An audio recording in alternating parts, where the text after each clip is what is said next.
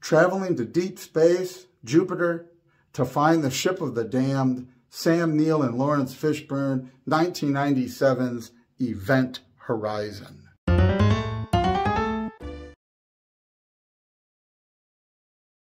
Event Horizon might be one of the most underrated sci-fi horror flicks of the 90s and beyond.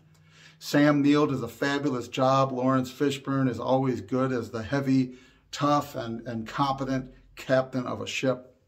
The Event Horizon was a ship built by humanity to travel not really faster than light, but vast distances in an instant through space folding type of technology.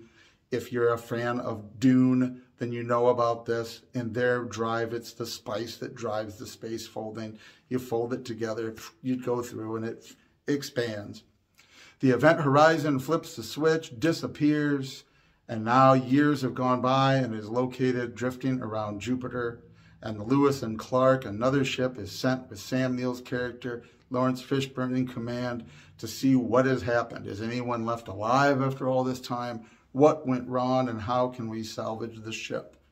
It is a great movie filled with interesting effects. The special effects don't necessarily hold up by today's standards, but the filming of the suspense, the delivery, the direction is ingenious. You really get the sense of horror accompanying with the sci-fi elements, and you get this stuff that it'll really wake you up and sit you forward in your chair, even in simple things like Sam Neill's character flashbacking to his wife's suicide and seeing her dripping wet, now standing, presumably corpse, open its black hollow eyes and say, "I'm waiting." And the way that the suspense builds, and you know something's happening, but you get there and you're like, and then you're there. And that really is the essence of the rest of the movie, of how that flows. The horror elements are done in this way that are extraordinarily, sometimes gory, but you get them in quick flashes, such as when they finally get to the ship, they get to the Event Horizon and they look at the records of what happened on the bridge, looking at the monitor, the recording, and the captain, in this almost Star Trek sort of optimism, is on the bridge. "We're here about to do the first space fold, and we're going to throw that switch right now." And they throw the switch, and all of a sudden, blood and guts and dead bodies and sexual organs and all of this stuff streak across your screen. The nightmare, Hellraiser type nightmares of hooks and saws and other things. And it's just, it's done in this way that isn't lingering.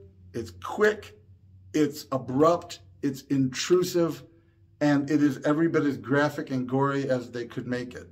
I had read an article about it. I guess they actually filmed it using extras who were like porn stars and stuff like that to get this sense of all of these naked bodies. And this, ultimately, though they don't give us a full explanation, what we gather from the voice they overhear muttering in Latin, that the people in the other dimension think that they're in hell, or they are in hell. And that's sort of what happened in this space fold. You travel through to an empty space, then you travel through to your new location.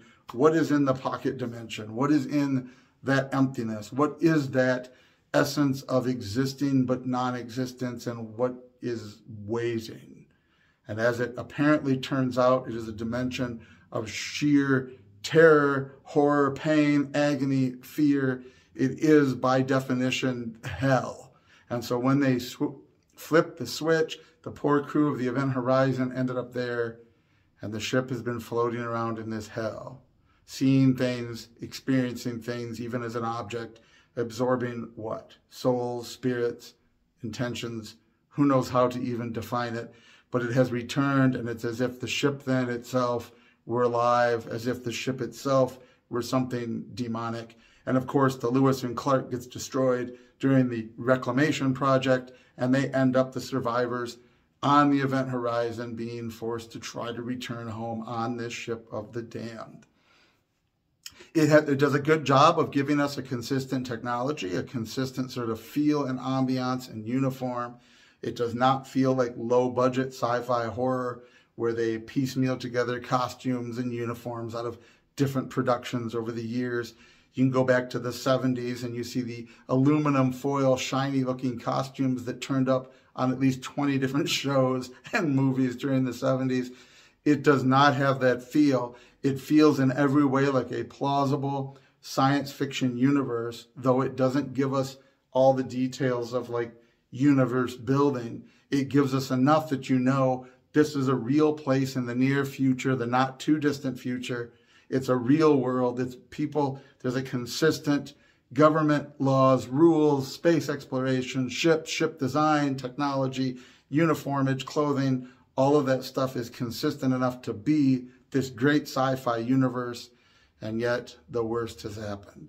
And it's worse than, well, it's in that genre of like Alien and Aliens, but in many ways it's worse, though it's more vague and less specific. But I can't say enough good about it, really, as an enjoyable movie to watch. If you like scary movies that are based on suspense, like I said, there's gore in this, but it's not a lingering, walking around a chop shop of bodies sort of gore. It's quick, but it really drives home the point. And the real scary thing is the suspense, the buildup, the way that this stuff is dropped in your lap and delivered. It's done really well. Very entertaining. I'm always going to enjoy going back to watch it. If you haven't seen it, watch it. If you have, let me know what you think in the comments below, and we'll see you next time.